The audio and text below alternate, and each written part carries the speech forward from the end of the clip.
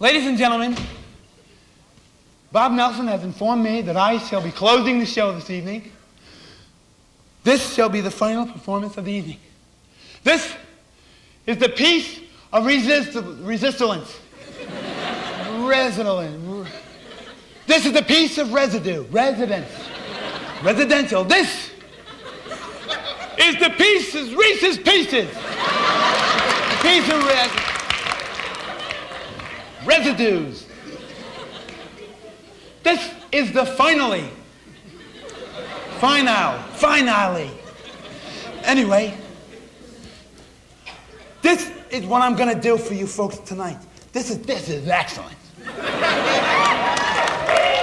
I'm gonna do a one-man ballet, okay? Now, it's very similar to the Nutcracker Suite, but I call it, I crack my sweet nuts. Yeah. Only because I don't want to be sued by Disney.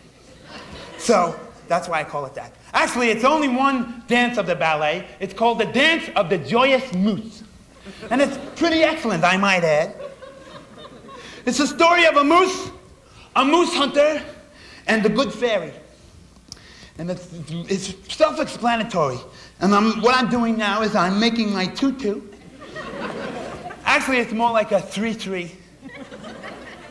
Yeah, 3-3. Let's stick these in here. That might be fun. Yes. Okay. At one point in the ballet, this will be the moose. I'll start out, establish the character as the moose. Then when I'm not the moose, this will be the moose. And this will be the hunter. Right. And you'll know the good fairy when you see her. Okay. This is Johann Strauss's greatest hits album, played at 45 RPMs so as not to bore the teenagers. It takes place in the early morning at dusk in the wild of Canada. I hope you enjoy it.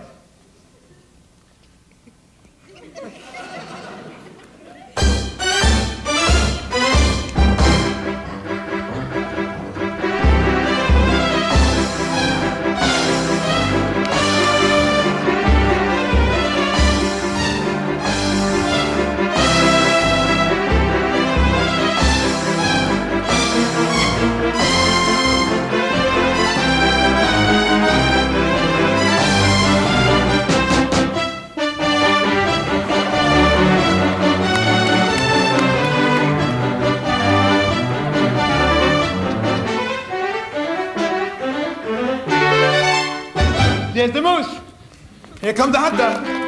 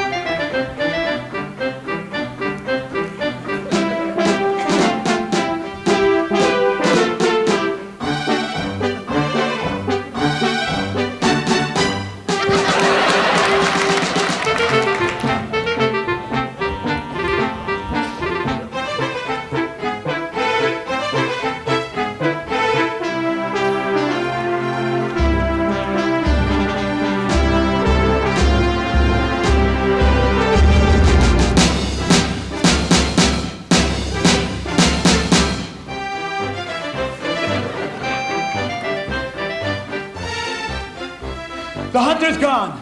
The moose is dead. Here comes a good fairy.